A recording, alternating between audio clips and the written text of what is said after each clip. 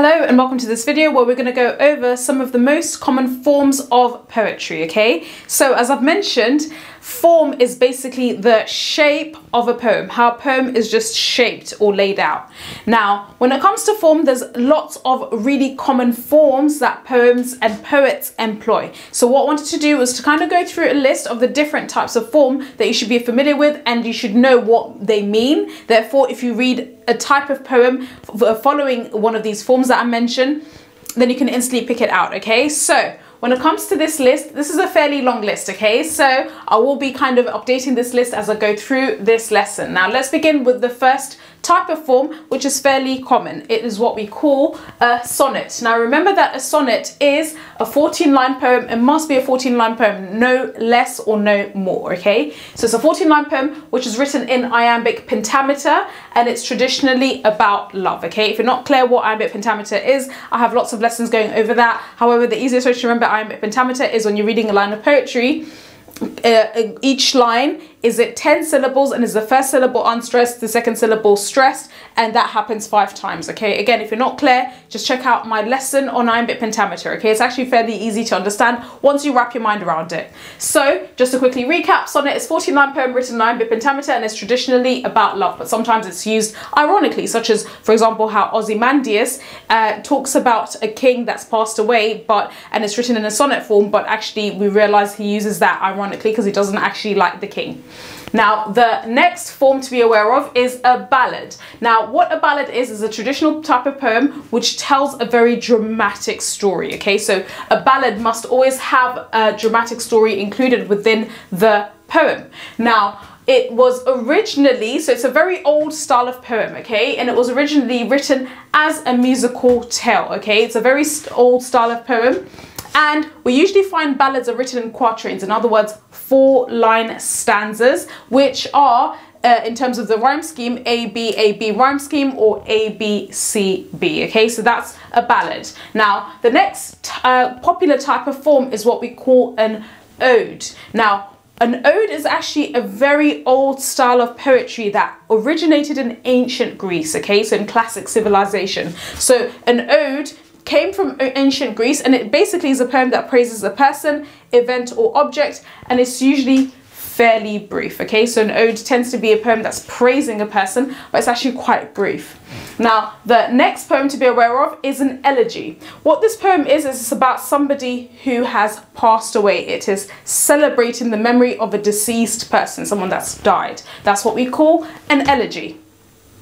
So let's move on to the next type of form, which is free verse. Now, bear in mind that free verse is simply a poem that does not follow any set structure, okay? It's actually very free-flowing. In other words, it can have however many numbers of stanzas. It can have, one stanza that's fairly long or fairly short. It's not constrained by any type of pattern, any type of structure, okay? That's why it's called free flowing or free verse. Now remember, this is actually a very modern style of poetry, okay? This form is a very modern construction. Traditional poems and poems from long ago used to follow a very rigid form, okay? So free verse tends to be a bit more of a modern style of poetry.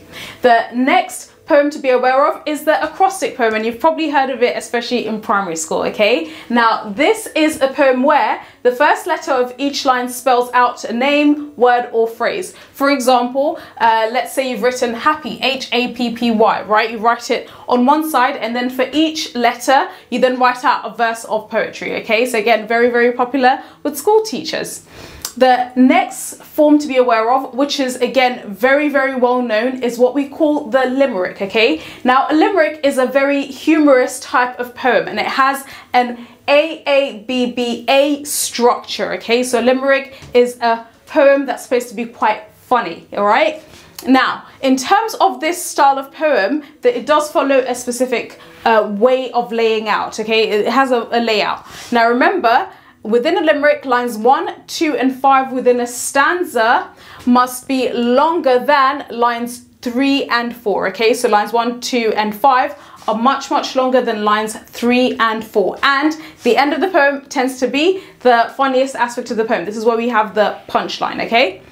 Now, moving on to a poem which is from Japan called the haiku. Now, this is a very ancient Japanese form of poetry, okay? So it's written, this ancient form of poetry is written in tercets, which is 3-line stanzas, okay? So remember that a haiku is a traditional Japanese poem that's written in tercets, and lines 1 and 3 have 5 syllables, okay? So within each tercet, within each 3-line poem, the first and the third line of poetry has, you'd be able to count out 5 syllables. However, the second line, the middle line, must have 7 syllables. Moreover, the other form to be aware of, and this obviously takes us to the end of the list, okay? So this is the list of fairly common forms that you should be aware of, is the villanelle style of poetry, okay? So the villanelle style of poetry actually originates from France, all right? So this is an old type of poem from France, and it has 19 lines in total. And these lines are split up into different types of stanzas. Now, you have 5 stanzas within a villanelle, which are made up of 3 lines, and they follow the ABA structure, okay? So of these 19 lines, this is how it's broken up. It has 5 stanzas of 3 lines, which are an ABA rhyme scheme. Then you have 1 stanza made up of 4 lines, what we would call obviously a quatrain. 3 lines is tercet, 4 line is quatrain, and it follows an ABAA rhyme scheme, okay? So that's really it when it comes to understanding the most popular forms of poetry, okay? So of course, again, this list is not exhaustive. You can obviously add more different styles of forms, but these are the most popular you will find that you're studying, okay? 1 or more of these are going to find yourself studying, so it's good to know what you should anticipate and what you should expect when you're looking at the form of any type of poem. Thank you so much for listening.